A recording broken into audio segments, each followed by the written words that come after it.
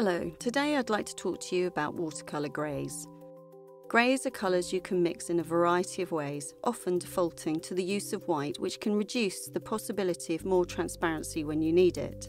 They provide a more subtle shift in tone than black.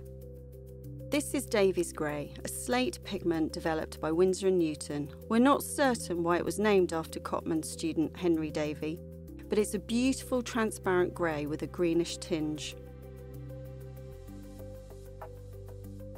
Now look what happens to the manganese blue when I add Davy's grey to it.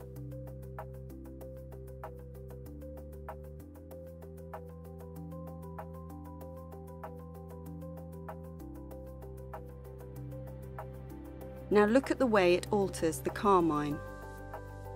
This is Payne's grey, a bluish grey named after William Payne, who was the painter and printmaker who invented it. The first recorded naming of it was in 1835. It's a dark blue grey, less intense than black, so a really good addition to your palette in creating tones. Look what happens to the manganese blue hue when I add Payne's grey to it.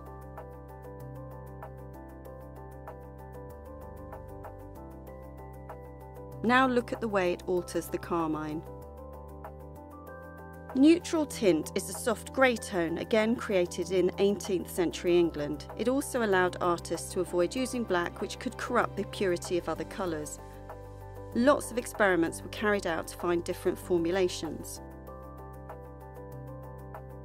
Look what happens to the manganese blue hue when I add the neutral tint to it.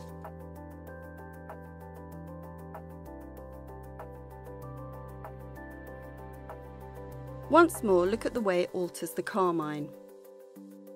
You can explore tone in your palette with each of these greys, all of which provide a different subtlety.